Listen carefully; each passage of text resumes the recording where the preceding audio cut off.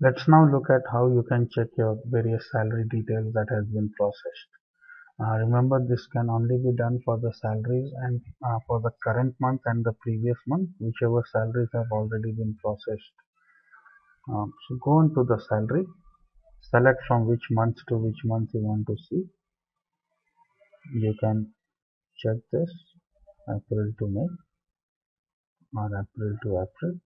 This will show you the details, total earnings from the period this to this. Okay. Now, if you want to download your pay slip or the pay statement, you should select say April to April. Click on download, and then this file saves. This has a password protection, which is again your DDMM.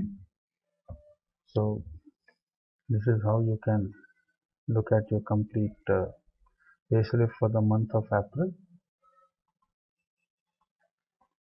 To download May, you have to select here May to May and then say again download.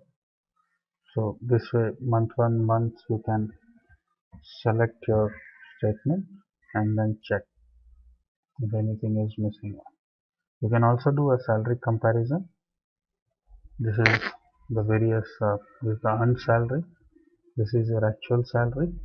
Generally, you will see a difference between earned salary and actual salary if there has been any LWP. So if you have taken access leaves and if there has been a salary which has been deducted, then you will see a difference.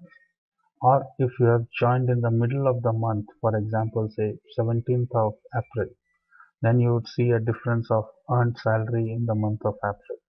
You can export this data to various formats as mentioned, Excel, Word or PDF, and then you can use it as the way you want. Thank you.